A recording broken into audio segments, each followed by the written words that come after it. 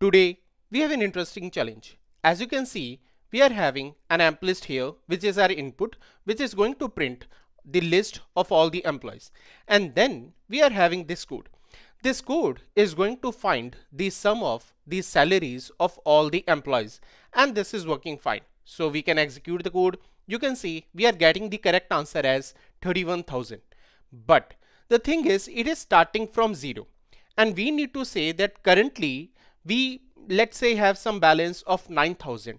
So we need to start it with 9,000 and then add this 31,000 to the existing sum of 9,000. So the question is how we can do so.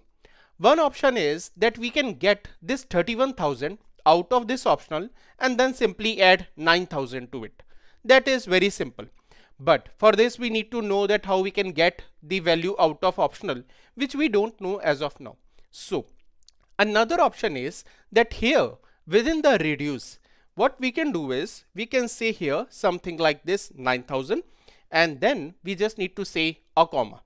Now since this value salary is going to be a double, so instead of saying 9,000 we need to say here 9,000.0, and this way it is going to become a double. Now the thing is that since we have provided an initial value, we don't need to make it as optional and we can simply say it as double.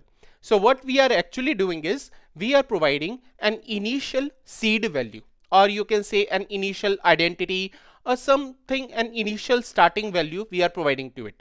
Now let's execute the code. So you can see we are getting the correct answer. Now the question is, can we make it even more shorter? The answer is yes. What we can do is we can say here double, something like this, and then we can invoke the method sum here. Within this sum we can say here s1 comma s2, which is going to look something like this. I hope this is not clearly visible, so let me make it like this. Now this is going to look, and let's again execute. This is still working fine. The benefit of using double here is that now we can make usage of method reference. So let's simply replace it like this, and again I can move it here so that it looks good in this particular way also. Let's execute, and you can see we are still getting the right answer. Do like the video if you learned something new today. Thanks.